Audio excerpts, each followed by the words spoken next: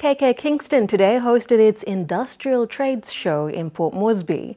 The event showcased products manufactured and distributed by Kingston Industrial and its partners.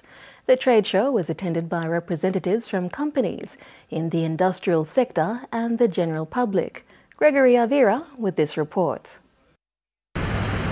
Machinery of various forms, safety wear and other products used in industrial work were on display today. Today's trade show is the second, with one held earlier in the week in Port Moresby province.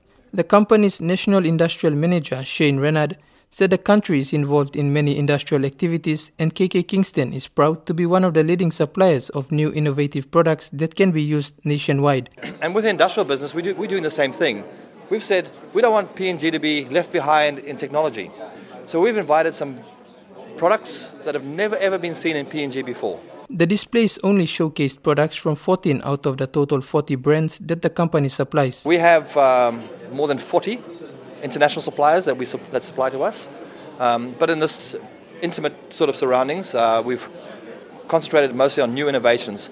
An interesting innovation on show during the day was an electronic battery conditioner which prolongs battery life, used in various machines by minimizing the buildup of sulfur. Megapulse Director of Technology Ross Nade said his product is unique and has been rigorously tested to withstand the harsh weather conditions in the country. We began 21 years ago and we have been refining the technology ever since.